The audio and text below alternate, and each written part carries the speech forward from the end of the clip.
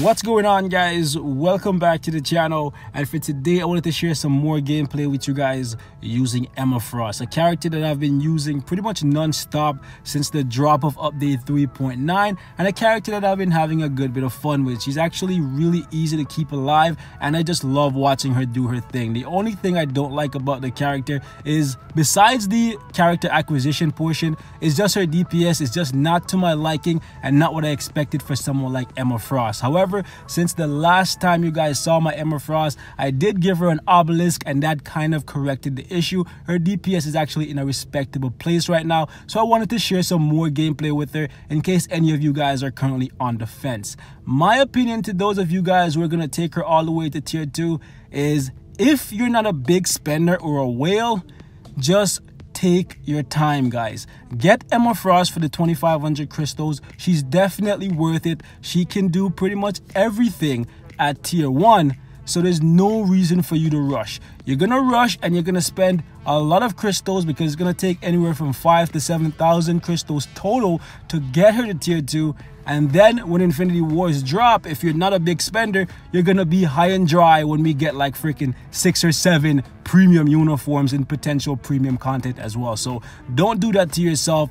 Just get her because she's definitely worth 2,500 crystals. She's more than worth it, okay? If Valkyrie at tier 1 is 2,500 crystals, like, that's without her tier 2 passive, and Valkyrie is not that great of a character. Yes, she's very good, don't get it twisted, but Emma is better than Valkyrie, and they both cost 2,500 crystals. Valkyrie only really becomes worth it once you get her to tier 2 and you get that amazing tier 2 passive, but Emma is definitely worth it at tier 1 because of the mind control, because of how tanky she is, how many iframes she has. Very good character. So for today, I wanted to show you guys a little bit more of her now that I have her in a different place with a damage proc obelisk that can make it so that she deals potentially more damage, because that's the only issue that I really and truly had with Emma Frost. So I'm going to show you guys the build details for any of you guys who didn't see it, and then we'll jump into some gameplay for today, simply because I want to show you guys the DPS portion of the character.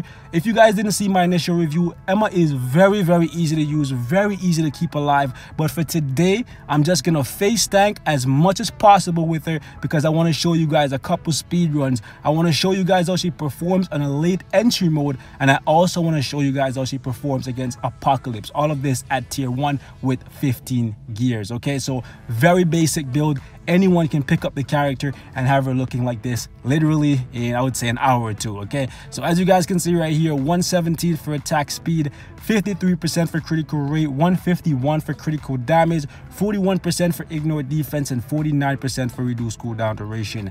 As for the gears, like I said, everything is at 15. Last one is roll for critical rate, but if you want more skill cooldown, go ahead and do that. She gets some natively, so all you got to do is get this to 16 once you get yourself some bios from the shop.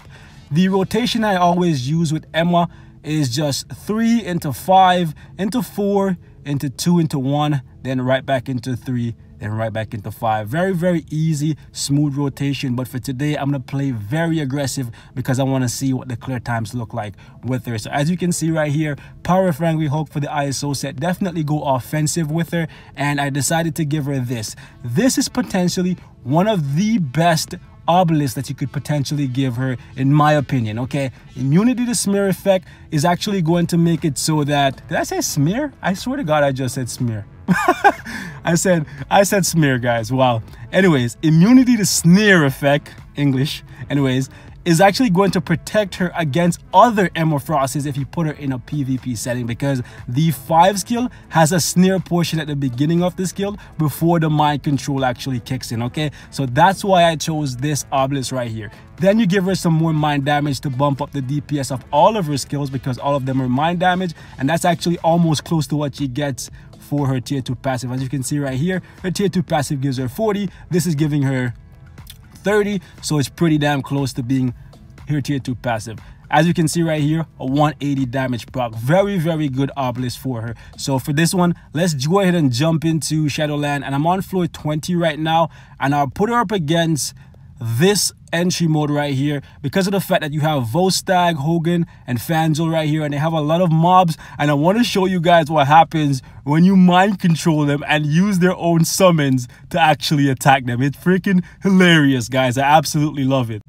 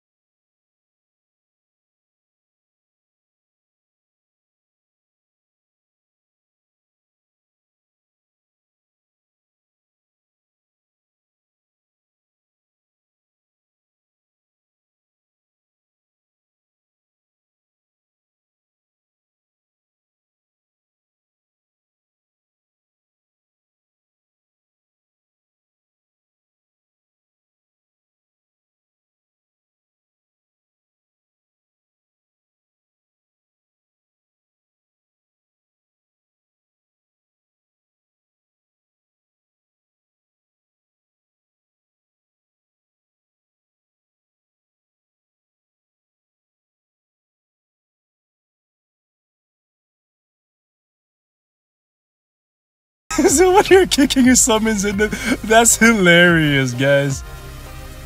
Listen, die, bro. Die, bro. Kneel before the queen. The white queen, guys.